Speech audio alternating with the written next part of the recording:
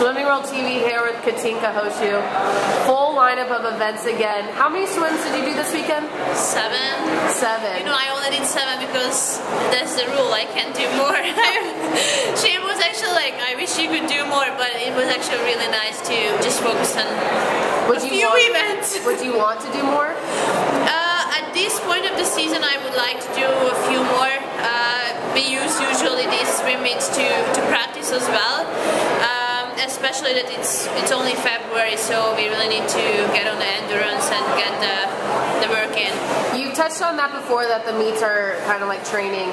So I don't think people understand though how demanding your schedule is. So once you leave Orlando, what does the next 2 months look like? Hopefully I can tell you right now. Hopefully I remember. Tomorrow we are driving down to Miami. We have a 3-week training camp there, so we're really just focusing on training, and we're probably going to be training 8 to 9 hours a day, so it's going to be pretty tough. From there we are going back to Europe to the second Golden Lanes swim meet. It's going to be in Paris, I believe, and then we're heading back to California for another training camp in San Francisco, another 3 weeks. And then we're going to hit the Mesa Grand Prix, going back to San Francisco, another 3 weeks of training. And then we're going to go to Charlotte, the Grand Prix, and then going back to Hungary.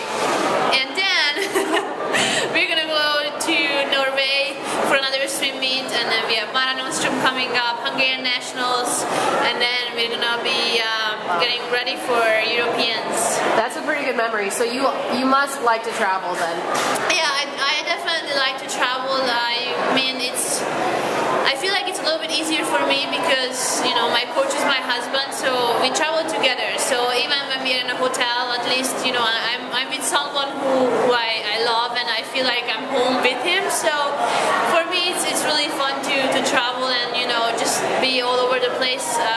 You know, swimming sometimes can be pretty boring or kind of the same every day, but at least we are changing locations. Okay, first let's touch on, like you mentioned, your husband's your coach. A lot of people want to know, how do you balance that type of relationship? Because that can be really overwhelming for some people. So how is that? Honestly, it is sometimes. We are still working on it. So sometimes it's hard to go back and forth.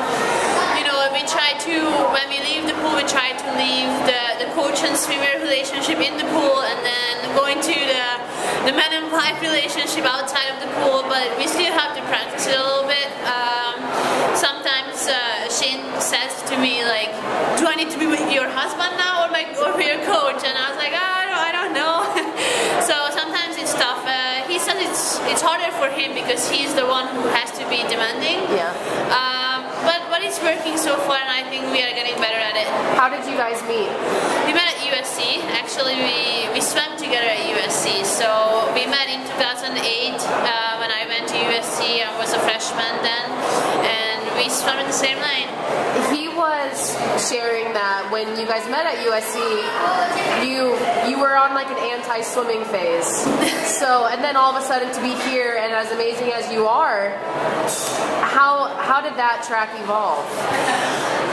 What was going on is that in Hungary I started to be a little bit overwhelmed with all this training, and I kind of was training by myself back in Hungary, my hometown. So getting to USC after the Beijing Olympics, which was my big goal to make to finals, and I was 12th actually, so I came up short, and I kind of got overwhelmed and a little bit burnt out of swimming. So I got to USC, and I was just like, okay, I'll just swim to keep my scholarship, and I will be focusing on my academics and just, you know, go to practice but not do much. So, you know, the whole team were waiting for me. Oh my God, an Olympian is coming to the team. She's gonna be so fast. But I was like last in the team for like the first couple of months. But then it was super fun to be in a team and racing for USC and representing the university and just, you know, coming together as a team. So that really gave me a new perspective on the sport. Okay, lastly, you're doing a lot of things physically that majority of people can't do. I want to zone in on your nutrition.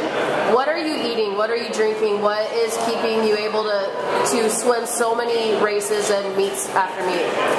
Actually, I started working with a dietitian at USC. weight, and she was happy with my nutrition plan. So since then I'm really focusing on trying to eat really healthy, and I really try to watch what I put in my body because that's the food for me. So what's a typical breakfast look like? Honestly, I don't have much for breakfast, which I know it's really bad, but we start the practice pretty early, like 5:45, so I still try to eat something, you know, a bar or something like that, but I would like to eat egg whites for breakfast. That would be something that would be healthy for me, and I like to eat, but I don't usually get up at 5 to do that.